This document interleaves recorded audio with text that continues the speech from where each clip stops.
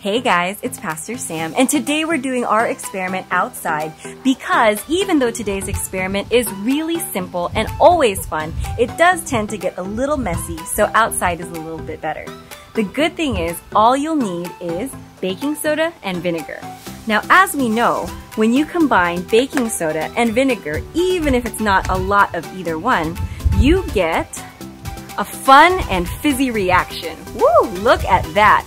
That's why we are outside.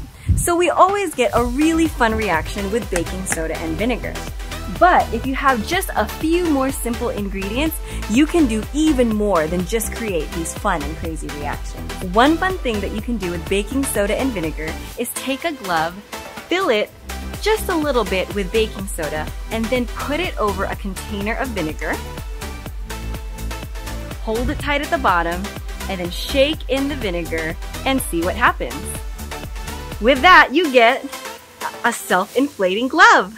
Wave high! Now, if you want a really explosive experiment, take an empty water bottle, tape 4 pencils on it with the erasers facing up, fill it partway with vinegar, and then get some baking soda, roll it into a little piece of paper towel, put it inside, shake it up, turn it around, and see what happens.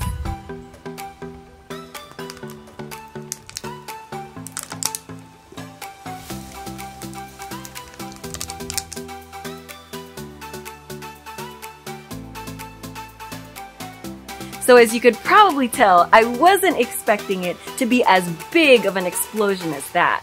I think we'll call that our chemistry rocket. The bottle actually bounced off the top of the patio that I'm under right now, and it scared me a little bit, but it's a lot of fun. So why is it that when we combine baking soda and vinegar, it bubbles, fizzes, and even explodes? It's because of what is called an acid-base reaction. When the vinegar and the baking soda combine, they create something called carbonic acid. But that carbonic acid quickly breaks into carbon dioxide gas and water.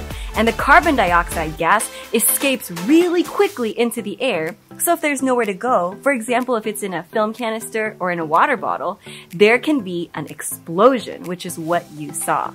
2 really simple things combining to create a lot of pressure and then an explosion as the carbon dioxide gas gets free.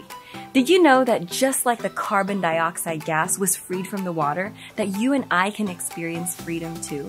Sometimes we get stuck in things like sadness or loneliness, and life can get really, really hard and really heavy when we experience that. All the pressure can build up inside of us, just like you saw the pressure building up inside the water bottle. But in the book of John chapter 8, it tells us that if the Son sets you free, you are free indeed. And Jesus is the Son of God.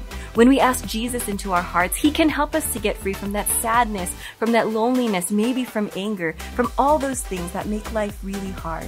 It doesn't mean that bad things won't happen to us, but just like the carbon dioxide gas was freed into the atmosphere, you and I can be freed into living a life of joy and peace with Jesus, even if things are still different and still hard in our lives.